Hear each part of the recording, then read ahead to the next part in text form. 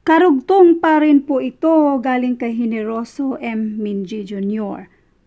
Basahin natin. Ito ay number 13 na.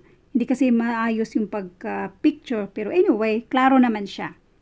So, find a number such that 5 more than one half the number is 3 times the number.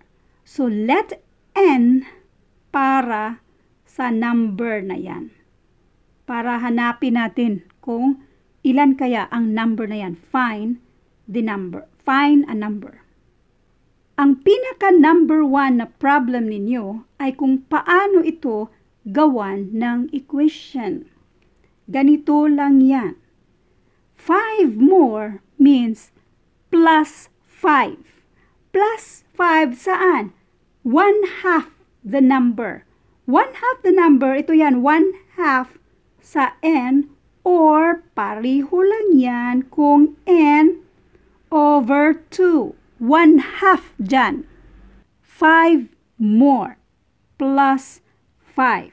So, ito banda 5 more than half the number.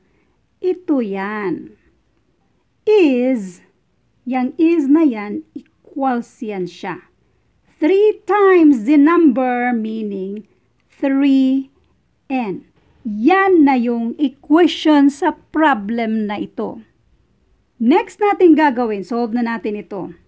I-multiply natin ng 2 ang lahat, ang buong equation. Ang tanong nyo, bakit 2 ang i-multiply mo? Para ba makancel out itong denominator na 2 at n na lang yan. Tapos 2 times 5, that is 10. Tapos 2 times 3n, and that is 6n. Ngayon, ipagsama natin ang mga like terms. So, dito lang si n. 6n minus n. Kasi si n dyan, positive yan. Kung i-transpose mo sa kabila, maging minus n. So, 6n minus n, and that is 5n. Ngayon, n lang pa rin yan siya. Para ma-isolate si n dito, since si 5 pang multiply sa n, pang divide ngayon siya sa 10. So, 10 divided by 5, and that is 2. So, ang number pala dito ay 2. So, ang sagot dito ay 2. Let's double check. Ang number ay 2, ang n. Tapos, i-divide mo ng 2. Plus 5 is equals to 3. Yung n ay 2.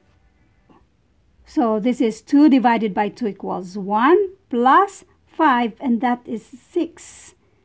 3 times 2 equals 6. So, therefore, equal sila.